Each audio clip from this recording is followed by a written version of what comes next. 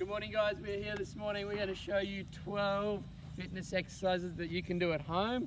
The first one Mrs. Stott is going to show us is the plank. Right. So she's in plank position, her neck is straight, her back is straight and her bottom is down and she's up on her tippy toes. So that's perfect position. We don't want to see you tuck your neck or your bottom come up too high on that, okay?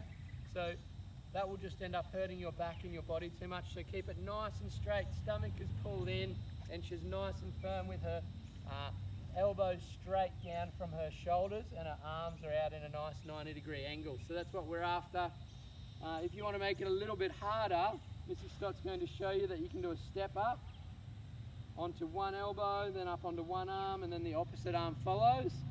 And we can hold that position for 30 seconds. Well done, Mrs. Stott. Yay! Woohoo!